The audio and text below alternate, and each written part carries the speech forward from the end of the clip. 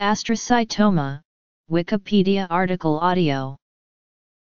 Astrocytomas are a type of cancer of the brain. They originate in a particular kind of glial cells, star-shaped brain cells in the cerebrum called astrocytes. This type of tumor does not usually spread outside the brain and spinal cord, and it does not usually affect other organs.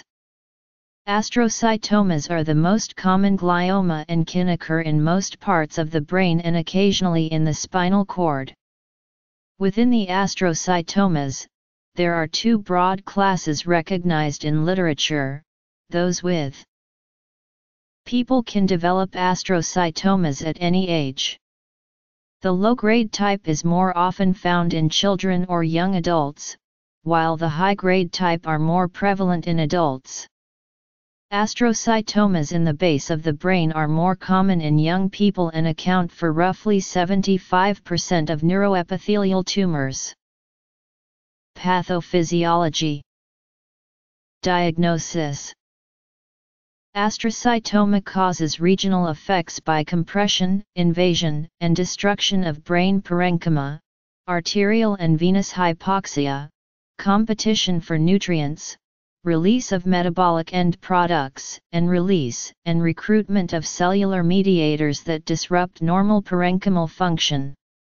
Secondary clinical sequelae may be caused by elevated intracranial pressure attributable to direct mass effect, increased blood volume, or increased cerebrospinal fluid volume. An X-ray computed tomography or magnetic resonance imaging scan is necessary to characterize the extent of these tumors. CT will usually show distortion of third and lateral ventricles with displacement of anterior and middle cerebral arteries. Histologic analysis is necessary for grading diagnosis. In the first stage of diagnosis, the doctor will take a history of symptoms and perform a basic neurological exam, including an eye exam and tests of vision, balance, coordination, and mental status. The doctor will then require a computerized tomography scan and magnetic resonance imaging of the patient's brain.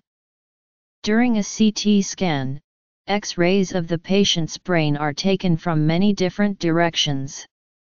These are then combined by a computer, producing a cross-sectional image of the brain. For an MRI, the patient relaxes in a tunnel-like instrument while the brain is subjected to changes of magnetic field. An image is produced based on the behavior of the brain's water molecules in response to the magnetic fields.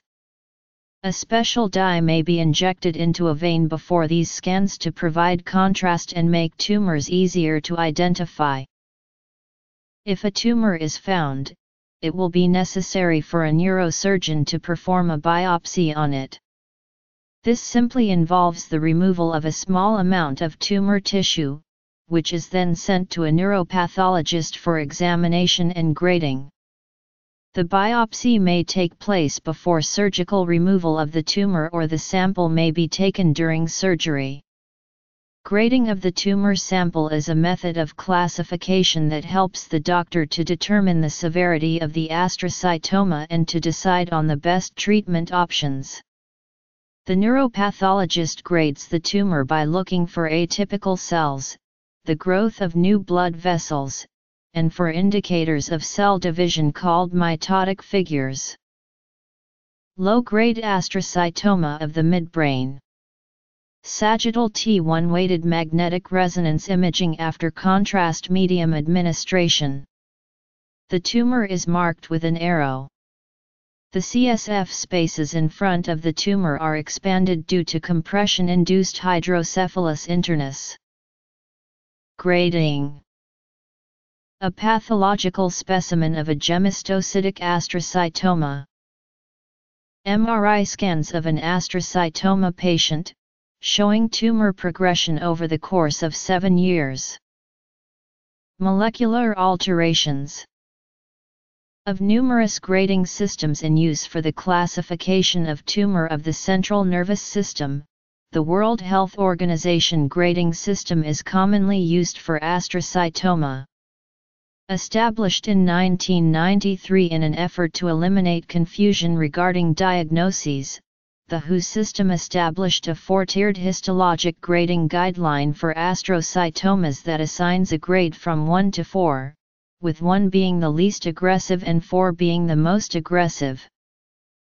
The WHO grading scheme is based on the appearance of certain characteristics: atypia, mitosis, endothelial proliferation, and necrosis. These features reflect the malignant potential of the tumor in terms of invasion and growth rate. Tumors without any of these features are grade I, and those with one of these features are grade II. Tumors with 2 criteria and tumors with 3 or 4 criteria are WHO grades 3 and 4, respectively. Thus, the low-grade group of astrocytomas are grades I and II. Various types of astrocytomas are given these WHO grades. Prevention. According to the WHO data, the lowest grade astrocytomas make up only 2% of recorded astrocytomas, grade 2 8%, and the higher grade anaplastic astrocytomas 20%. The highest graded astrocytoma is the most common primary nervous system cancer and second most frequent brain tumor after brain metastasis. Despite the low incidence of astrocytomas compared to other human cancers, mortality is significant, as the higher grades present high mortality rates. Treatment. A genome-wide pattern of DNA copy number alterations has been uncovered, which is correlated with a patient's survival and response to treatment. This pattern identifies among glioblastoma as well as lower-grade astrocytoma patients a subtype, where the CNA genotype is correlated with an approximately 1-year survival phenotype. Society and culture. There are no precise guidelines because the exact cause of astrocytoma is not known. For low-grade astrocytomas, removal of the tumor will generally allow functional survival for many years. In some reports, the 5-year survival has been over 90% with well-resected tumors. Indeed, broad intervention of low-grade conditions is a contested matter. In particular, pilocytic astrocytomas are commonly indolent bodies that may permit normal neurologic function.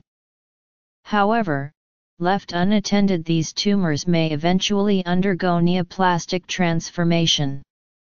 To date, complete resection of high-grade astrocytomas is impossible because of the diffuse infiltration of tumor cells into normal parenchyma. Thus, high-grade astrocytomas inevitably recur after initial surgery or therapy, and are usually treated similarly as the initial tumor. Despite decades of therapeutic research, curative intervention is still non-existent for high-grade astrocytomas. Patient care ultimately focuses on palliative management. Notable cases. Astrocytoma plays an important role in the plot of the film Phenomenon. The lead character, George Malley, develops the tumor, but at first it gives him genius-level intelligence and special powers, and this and other symptoms create the impression that he has been influenced by extraterrestrials, until the tumor is discovered by tests. The tumor later kills him. The type of tumor and the fatal result are factual, but the special powers and intelligence are fictional plot devices. In March 1990, prolific United States Republican Party political strategist Lee Atwater was diagnosed with astrocytoma after a tumor was found in his right parietal lobe. After undergoing radiation therapy, Atwater died the following year at the age of 40.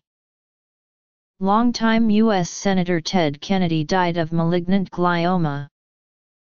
University of Texas sniper Charles Whitman, who killed multiple people during a mass murder event in 1966, was diagnosed with astrocytoma post-mortem. The Connolly Commission investigating the shooting concluded the tumor conceivably could have contributed to his inability to control his emotions and actions.